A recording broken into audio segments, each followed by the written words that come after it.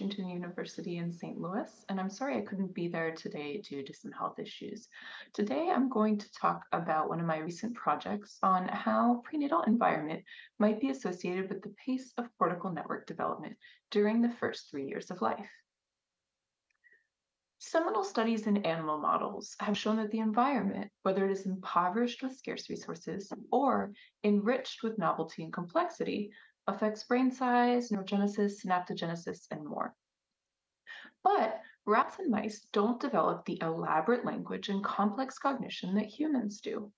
So, to understand the neural mechanisms by which the environment might be associated with the development of these abilities, we need to study brains, and specifically human brains in the context of their surrounding environment. One aspect of the environment that fundamentally shapes day to day experiences for children and has been associated with language and the brain is socioeconomic status, or SES for short. SES is a broad and multidimensional construct, usually comprising variation of parental education, income, and neighborhood advantage, among other domains. But the reason we care about this broad and fuzzy construct is that it's associated with all kinds of later life outcomes, including health, wealth, and mental well being. Various theoretical models have argued that growing up in a higher or lower SES environment might accelerate or decelerate brain, but empirical data has been sparse. So this open question still remains. Do experiences associated with SES affect the pace of brain development? To answer this question, I've had the good fortune to work with the eLab study here at WashU, a longitudinal study of neonates and toddlers. As part of this large interdisciplinary study, mothers were recruited during the first trimester of pregnancy, oversampling for moms from low income backgrounds, and we've continued to follow the development of their children as they grow up. Prenatal SES was assessed during all 3 trimesters using several health, demographic, and survey measures of social disadvantage. And as you can see from the histogram here of income to needs ratio, we had quite a range of socioeconomic diversity, with many folks at or near the poverty line here, and a total of 318 moms with full-term neonates at birth. Importantly, we also collected neuroimaging data from these children with resting state and structural MRI collected at birth, then again at 2 years, and then again at 3 years. We use the Bailey scales of infant development to assess language at 1, 2, and 3 years of age. So, using this sample in a pre-registered set of analyses, language and trajectories of cortical network development in neonates and toddlers using functional MRI. Specifically, we used functional MRI or fMRI to take a network approach to studying brain development, where we examined correlations in spontaneous brain activity in regions across the cortex, and we represented these patterns as a network, as shown in this network schematic here in the lower right, where pairs of brain regions whose activity fluctuates in tandem, like these two in green here, are inferred to be strongly functionally connected, and pairs of brain regions that do not, for example, like this red one over here, have weak or no connections between them. So you can see some nodes or brain regions here. You'll notice in this schematic in the lower right that some of these brain regions or the circles on the cortex here have more densely clustered connectivity with each other and sparse connectivity between them, as represented by the blue circles outlining these groups. This characteristic is known as network segregation, or just segregation for short, and is an established concept in network neuroscience. It's generally found to be important for cognition as it reflects increasing specialization of sets of cortical regions for their specific purposes. So here I'm showing you a schematic example of a network with relatively high levels of segregation, but a network with lower levels of segregation or clustering of connectivity, but with the same number of regions and connections might look something like this.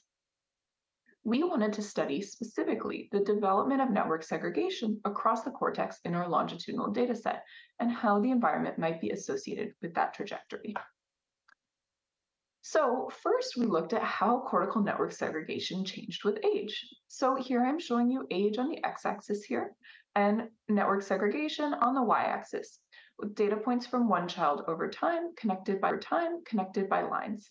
You can see that network segregation is increasing with age during the first 3 years of life, and most strongly so during the first 2 years, as represented by the shaded portion of the line here.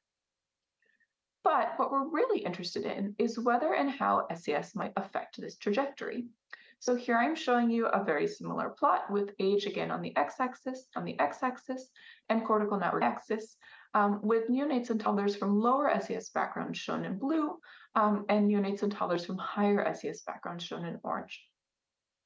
When we examined whether SES was associated with these developmental increases, we found that neonates and toddlers from lower SES backgrounds show a steeper increase in measures of functional network segregation with age than neonates and higher SES backgrounds, potentially consistent with faster or accelerated development in the few years after birth.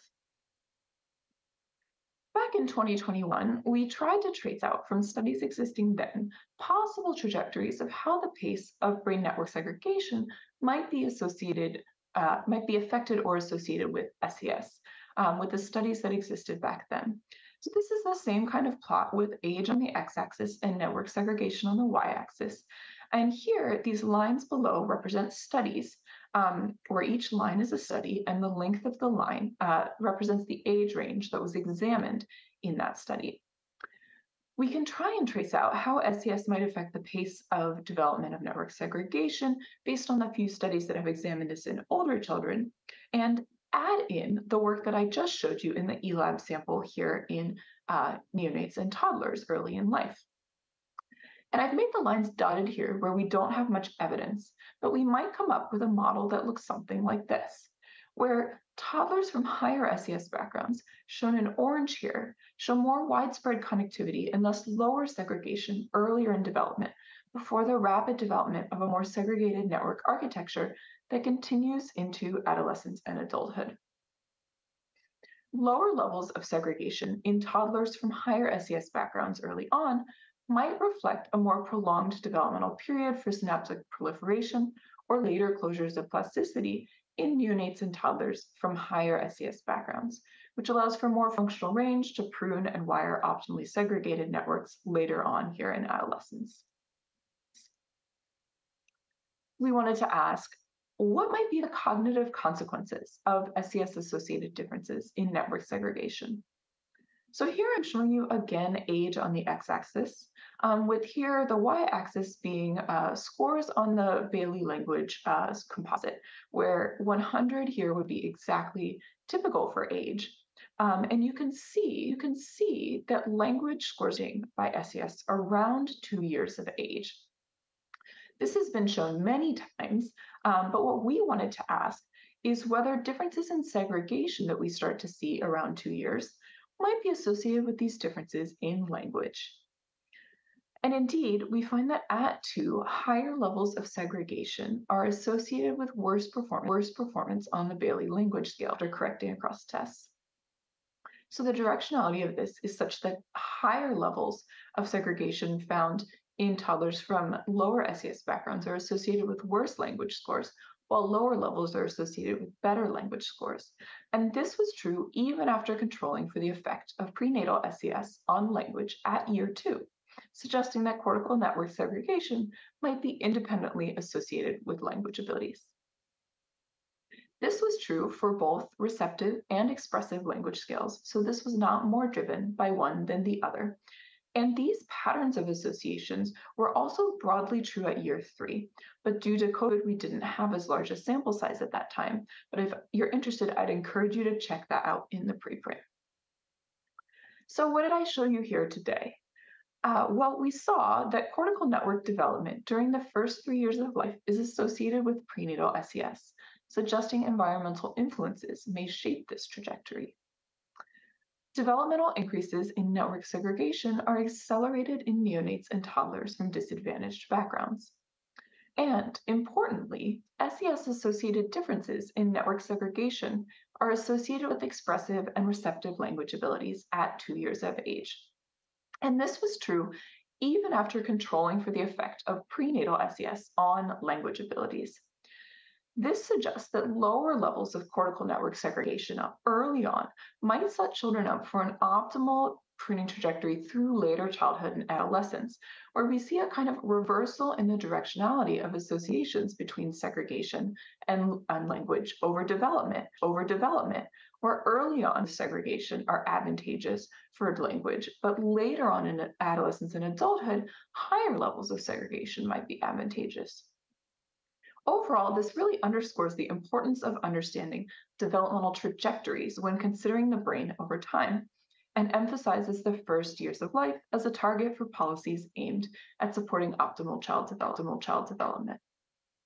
I'd like to thank my mentors and my team and encourage you to check out some of the papers linked in the QR codes if you're interested in this work. And please do reach out to me via email or social media with any questions. You can also check out my poster this afternoon in the poster area, which a colleague will be putting up. Thank you all for your time and attention.